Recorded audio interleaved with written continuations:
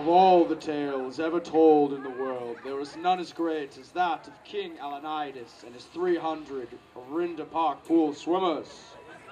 It was King Alanidas and his 300 Stingray that stood against the vast country club empire. While our battle took place at the pass of El Toyanal, the real story begins at the capital of Orinda Park Pool, Parka. Sire, there approaches a messenger from the country club empire. What should we do? Show him to me. King Alanitis, I am Rotici, a messenger from the country club empire. Be careful what you say, messenger. All that God King Hoffler requires is this: a simple offering of water, a token of Parka's submission to the will of the country club empire. Submission is not a word I'm familiar with. But King Alanitis, the country club empire, is too vast for us to take on. Listen to your advisor, King Alanitis. He is wiser than you may think. You will drown trying to protect this pool.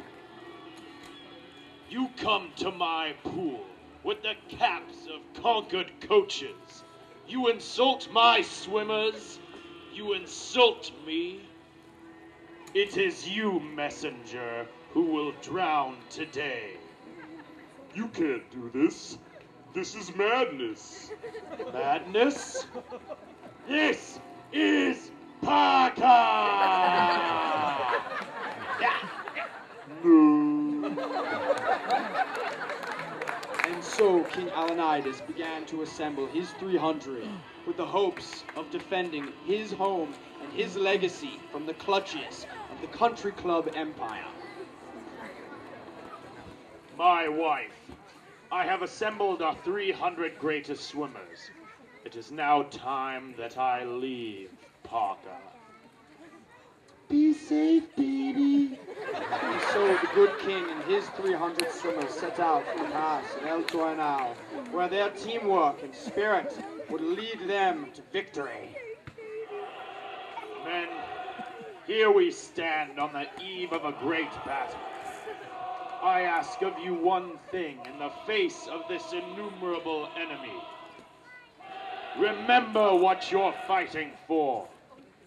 For the glory of Parka, for the unity of our team, and for your fellow swimmer, your closest friend, your true ally. It was at this point that the god King Hoffler sent out his first wave of minions, the Meadow Dolphins. Be careful, swimmers. Do not get lured by the evil dolphin's screech. Dolphins attack!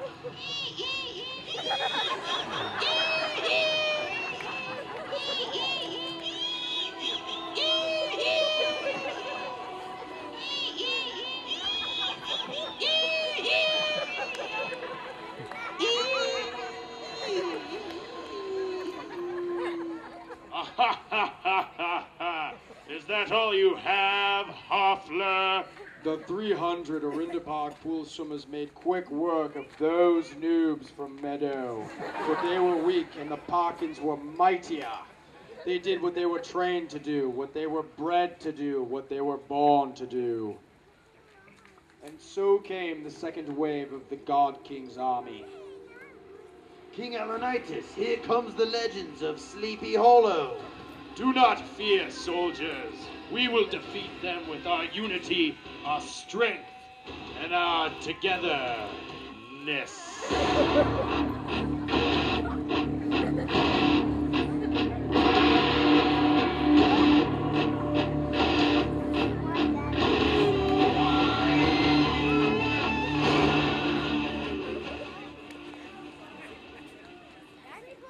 The hideous features and the sharp teeth of the dragons from Sleepy Hollow were no match for the strength of Orinda Park Pool.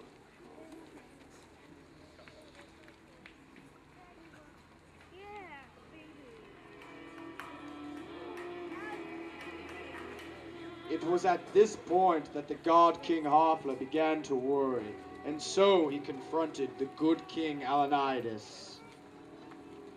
King Alanidas, you have displayed superior leadership in these battles. You still have the opportunity to join our country club empire. You will have all of the power imaginable, and lots of money, and drinks at our swimmies. All I require is that you kneel and submit to my god status. You are generous, O King Harfler. Such an offer only a madman would refuse. However, I am tired after beating all of your men, so I'm afraid I cannot kneel before you, O King Harfler. So it is, and so you will drown. And with that, the god king sent his final legion, the elite, the immortal sharks.